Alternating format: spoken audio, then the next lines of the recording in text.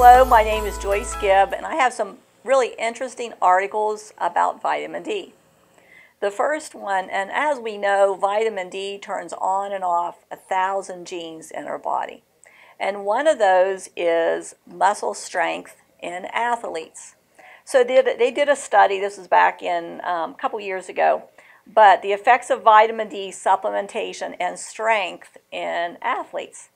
They used 3 databases, PubMed, Medline, Scopus, and they found like 5 trials about vitamin D. One was a controlled trial, one was a randomized controlled trial.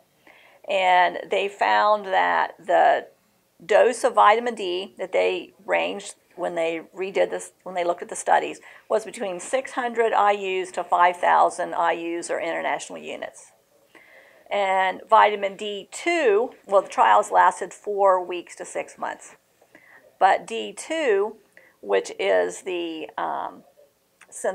inactive form, D2 is the inactive form, but it was ineffective at impacting muscle strength in both studies.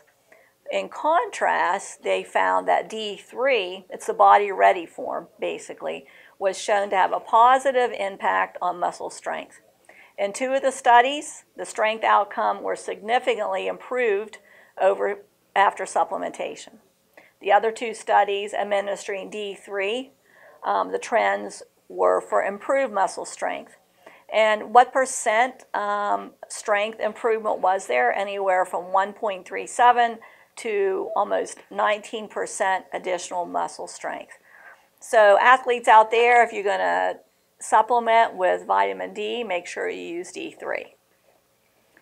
The second part of vitamin D I wanted to talk about is with patients with cystic fibrosis. And if you don't know what cystic fibrosis is, basically it's a pancreatic disorder. It's a genetic inherited disorder where the patients end up having severe lung disease. They get lung infections a lot. They have a lot of fat in their stool. They get pancreatic enzymes to help break that fat down.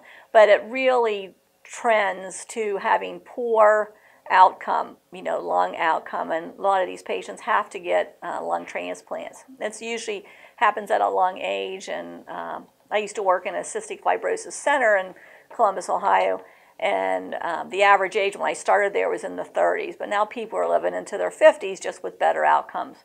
But this study was done and showed that vitamin D, oral doses of vitamin D demonstrated that these patients had less lung infections, had better outcomes, and they also had their lung function improved with good supplementation of vitamin D. And the authors of this study found that a large randomized clinical studies needed to evaluate the role as an adjunctive therapy with vitamin D in cystic fibrosis patients.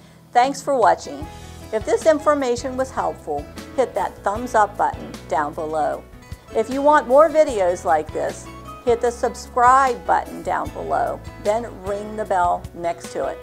Also, if you know other people that you would want to share this link with, please do so, because I would love to help them on their journey to good health.